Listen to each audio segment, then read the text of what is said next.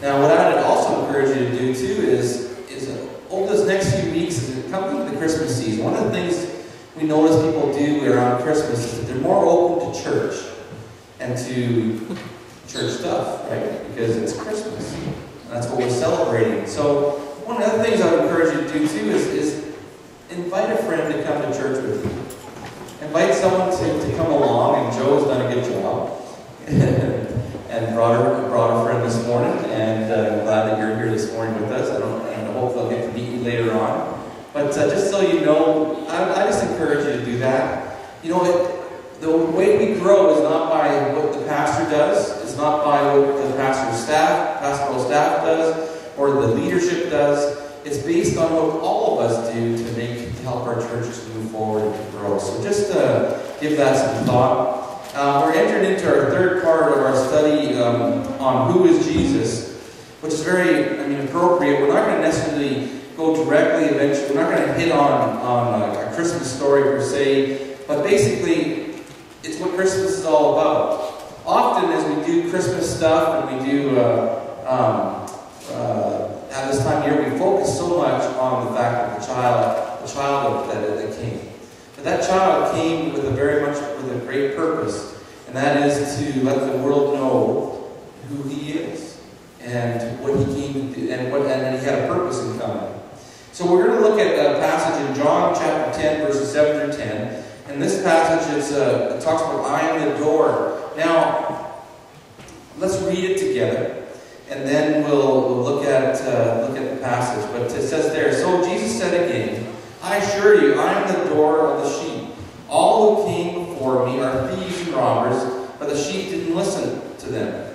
I am the door. If anyone enters by me, he will be saved and will come in and go out and find pasture. A thief comes only to steal and to kill and to destroy. I have come that they may have life and have it in abundance.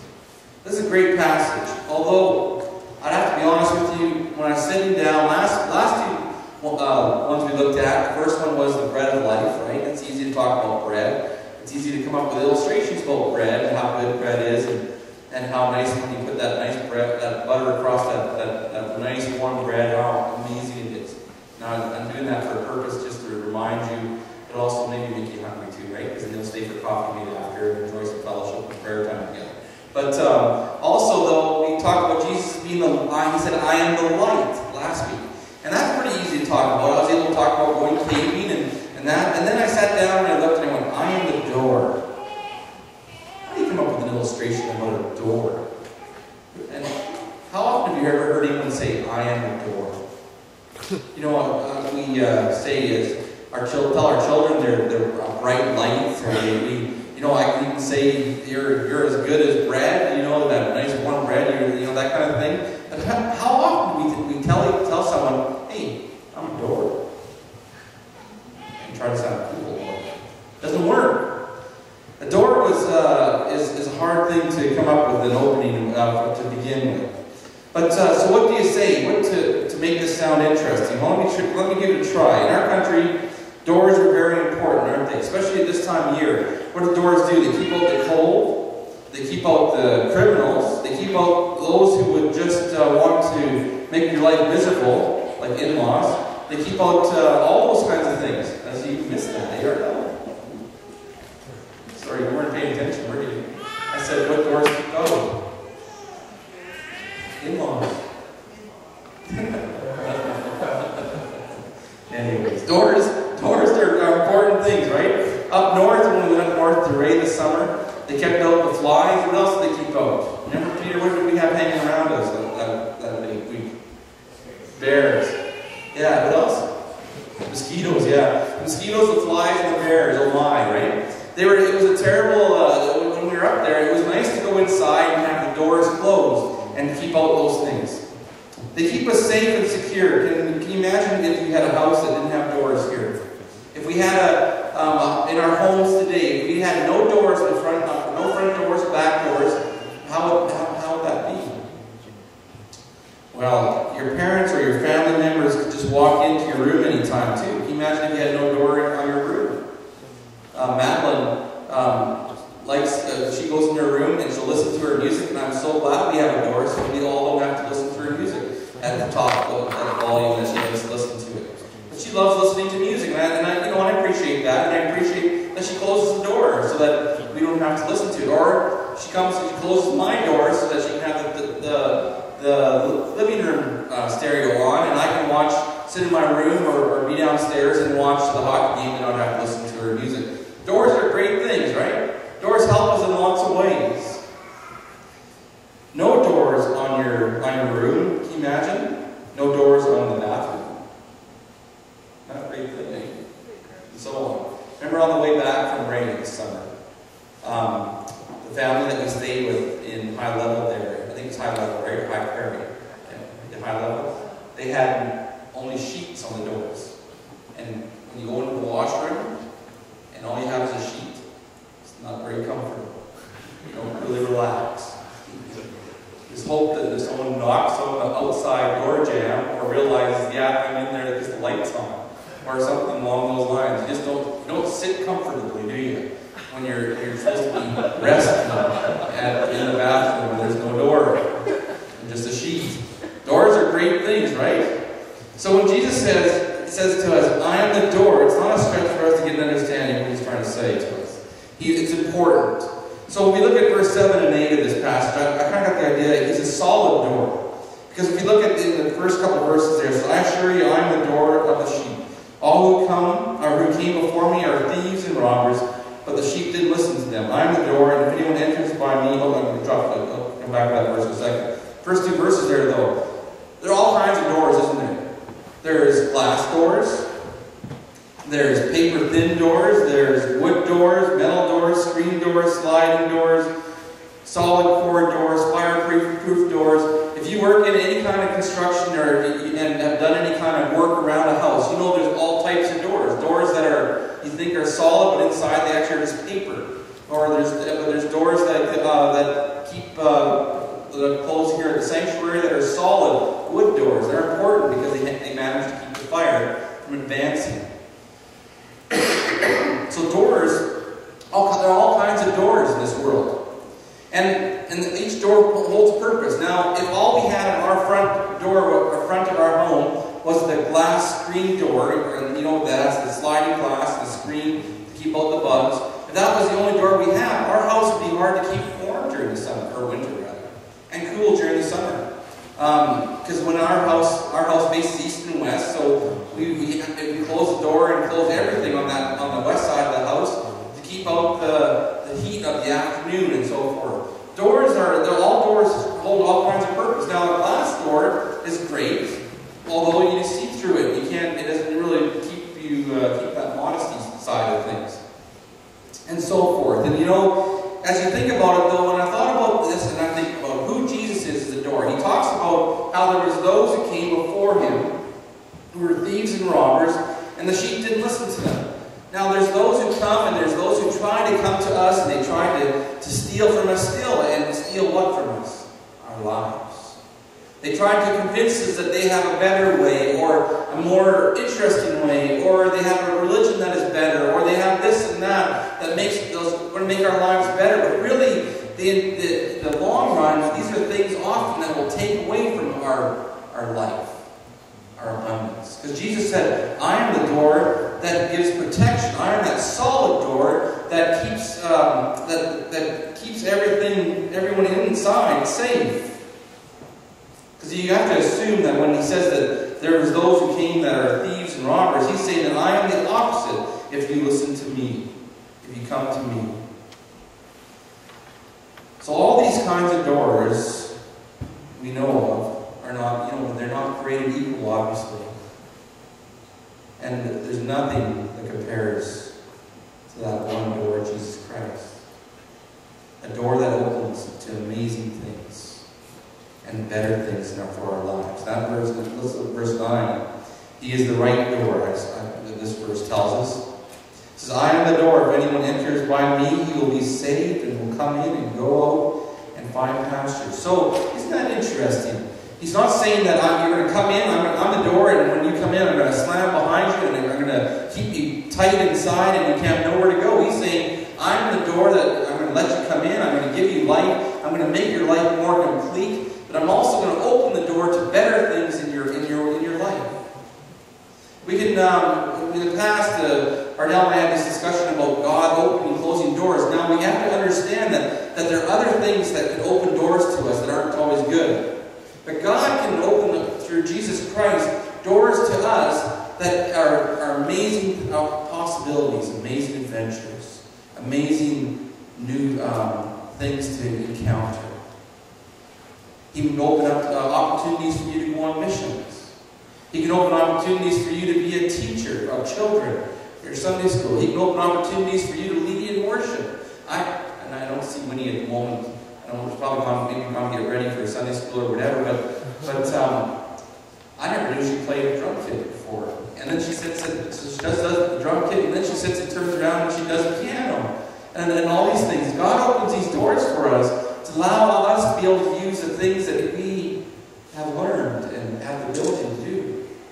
Maybe God is going to open up the opportunity for you to be the next preacher, or the next speaker, or the next great missionary, or the next great athlete who goes out and does amazing things, but turns around and gives that praise back to God and is able to lead men and women to Christ because of your capabilities. God has all kinds of opportunities that He can open to you. All kinds of doors. When we enter through the door of Jesus Christ, we receive that new life. We have the doors that open up to us now that are amazing possibilities. That are such good things.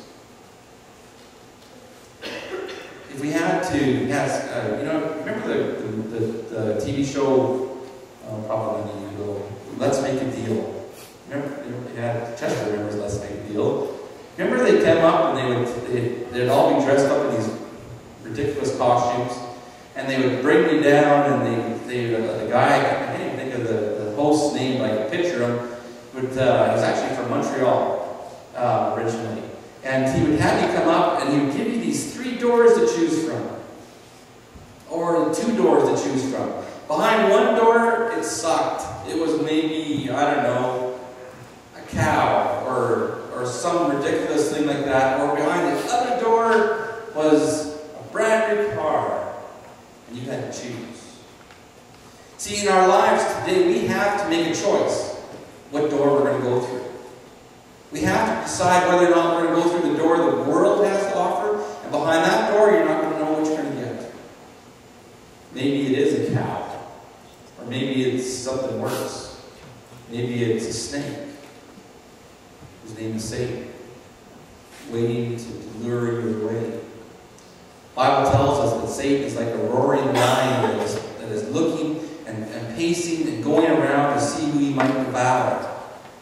So you can either have that choice, or you can have the other door choice. That door is Jesus Christ, and we don't have to guess what's behind that door. We know that as we open that door, we receive life. It's the right choice. Now, I thought about doing something this morning. I thought about maybe trying to get some little panels to see if you had to open up, and I was going to grab a couple of you and let you make a choice and see how hard that is. And maybe one, I thought about putting maybe like worms or cockroaches or something that you had to eat, or something like if I could find, or something like chocolate covered ants, and maybe another one. And the other one would be something that was worthwhile. I wasn't sure. Wouldn't that have been great? No? Who would have liked to have chosen the chocolate covered ants? You guys ever seen chocolate covered ants? When we were kids, we used to have chocolate covered ants. I didn't eat them. This is just nasty. Things that crawl on the ground are not supposed to be eaten. Like that. It's just wrong. Or people that would eat, when they're out in the wilderness and they eat bugs and stuff. That's just not right. When I have a better choice, back at home, where the safety is, where people care about me, where my parents love me, and they want to give me the best. That's what God's like. See, we can go out into that world and we can eat the bugs and the crud that the world has to offer us. Or we can come to God and receive the life and receive that bread and that light and that door of security that He's offering to us. You see the difference? You see the possibilities? You have a choice. You have a possibility there that you can go to that is the right door. So He's a solid door, and He's a right door. And I would say also He's a safe door. Verse 10, it says there, "A thief comes only to steal and to kill and to destroy. I have come that they may have life and have it in abundance." So He's a door that keeps the thief out from getting to you. He's the door that keeps those that, this week, if you remember on the news in one of the small towns near the city here, I don't recall what town it was in, but there was a woman that woke up this week and seen in her door a man standing with a hammer and a box knife. And basically, the story wasn't great, right? She struggles with him, gets stabbed, and luckily she doesn't get killed. But you see, if we enter the doors of this world, we don't have that protection. If we go through what the world has to offer and trust and rely on them, we don't have that security. In Jesus Christ, we have the security and the safety that comes only through Him. That is, we have guaranteed life. And not only just life, just average life. We have it in abundance. Jesus wants to protect you from the wrong elements that are out there. Jesus wants to protect you from those cold, dangerous elements that are out there. He wants to protect you and keep you in keep the cold out and keep you warm and safe inside. But if you choose Jesus, the door is certain to be the door that will not disappoint you. How often have you chosen to enter the wrong door in your life? I know I've done it a few times. We prayed, we asked for doors to be open or closed, but it's possible that Satan might open a door that is not the right way for you to go. In this passage, it indicates that he has used those to do just that, have you enter through the wrong door. Satan has opened up doors that where you'll find the thief and the robber and the one who wants to do damage to you. But I want you to know that Jesus has another door for you to go through. He's waiting for you to come to Him. He's willing to open the door for you. But it's not just any door. It's Him. And He will not lead you astray or in a way of destruction or any way that is void or empty. It's not going to be a way that He opens up to you that is going to be full of disappointment. He tells us, I'm going to open it up so that my sheep can come and go into great pastures. Now, as a sheep, if you were a sheep, you want to go to good pasture. You don't want to go into that dry, dusty old pasture that has no green grass to eat or anything. Now, can you imagine if we thought of ourselves as sheep, how do we take that and interpret it for our time? Well, I would say that Jesus wants to open a door for you that is a life that is full of joy and not disappointment, a life that is full of hope and not discouragement, a life that is full of opportunity, not one that is full of things that are going to lead to nowhere. You know, you can become the richest person in this world. You can go and shop at Coach and get the nice Coach bags or purses, or you can go and shop at some place like that, and you can do all those things. But at the end of your time here on earth, what advantage was it that you had a Ferrari or a Lamborghini or all these things? What advantage was it? Now, it might be pretty fun for a while, but a life that is void and goes through that door that only the world has to offer is an empty one. It is an empty one. The one that Jesus offers is that life that is full of abundance, that life that has all kinds of possibilities, all kinds of amazing things for you to look forward to. So what do you choose? Where do you go?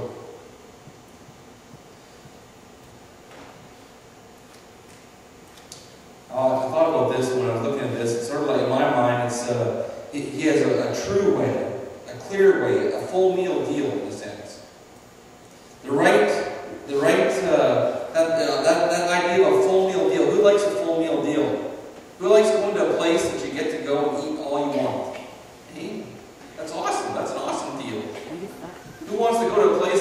go, you pay $100 for a plate, and they sit it down in front of you, and all you have is this little piece of meat. Caviar. And over here is a vegetable, and over here is a small little potato. I've gone to those places and we've eaten like that. But then we went to the Commander's Palace in New Orleans with our pastor. Our pastor and his wife took Ardell and I down to New Orleans when we were in Oklahoma. Went to the Commander's Palace. I mean, that's an awesome name already. But we got it, and I said, well, I'll have a steak. I don't mind having a steak. And I came out, and the steak was the biggest plate, and the plate was this big. That's a full meal deal. That's an awesome deal. What Satan has to offer us is nothing like that. What Jesus has to offer us is that deal, that full meal steak deal. That steak that you can't finish because it's so abundant. What Satan has to offer us is what I often, when my friends would say down in the States, is he offers us a taco short of a full meal deal. Right? That's usually what I tell my daughters is that they're a taco short of a full meal deal.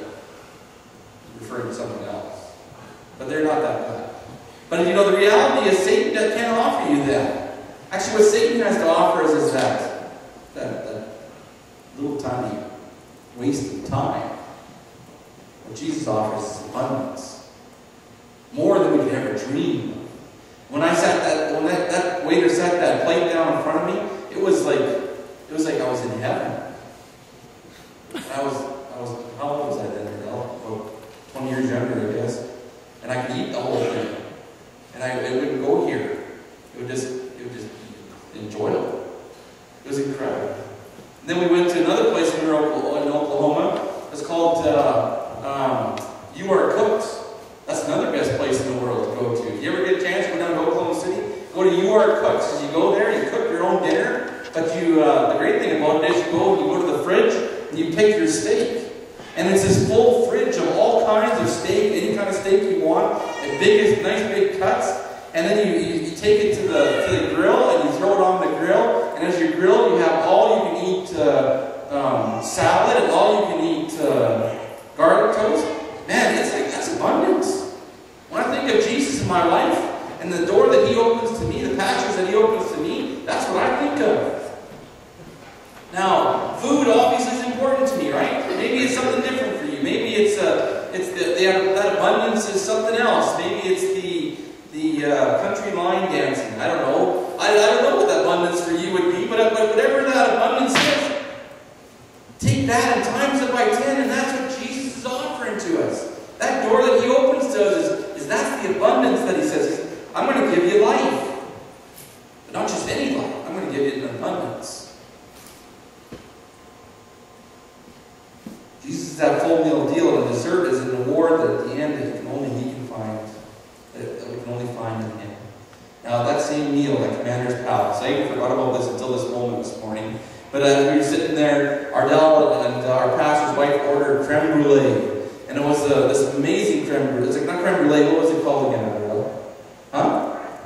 Bread pudding. Oh, that's right, it was bread pudding. Because you got to get the story here. This bread pudding gets sit down in front of the two of them, and they're looking at it, and it's this amazing bread pudding. It's big. It's not, not just one of these winky kind of bread puddings, a little tiny bowl or whatever. It's like a big bowl, kind of like my steak there. And as they're sitting there, all of a sudden, the waiter comes up behind him and starts stabbing it. And our pastor's wife, you can just see him, and he's like, "What's this guy doing to our bread pudding?"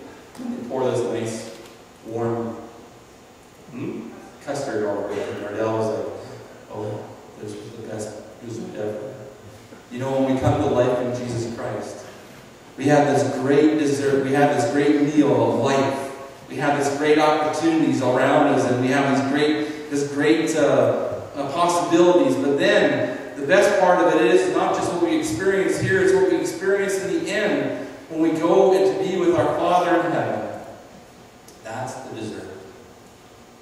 That's just the completion of the meal. That's the full meal deal. I am the door. And if you enter by me, I'm going to give you life. Not only just life, I'm going to give it in abundance. Isn't that what you'd like to have? Isn't that what you want in your life? This morning, as we close our message time this morning, I want to give you that thought. Maybe you need to come me at any time. You can come, and there's Chester, Agnes, and Bell, others who are around, that if you want to know more about this life, if you want to pray and receive Jesus Christ in your life, I encourage you to come and approach us today or sometime in the near future. We want to help you to understand that abundance, that door. We want to introduce you to that door. We want that Jesus wants to open for your life.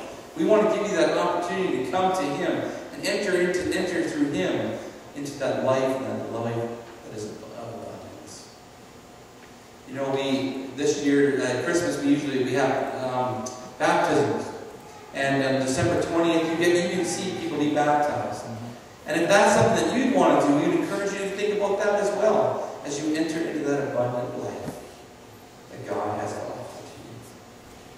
That's what we need. That's the best gift that anybody can give us this day, this Christmas, is that door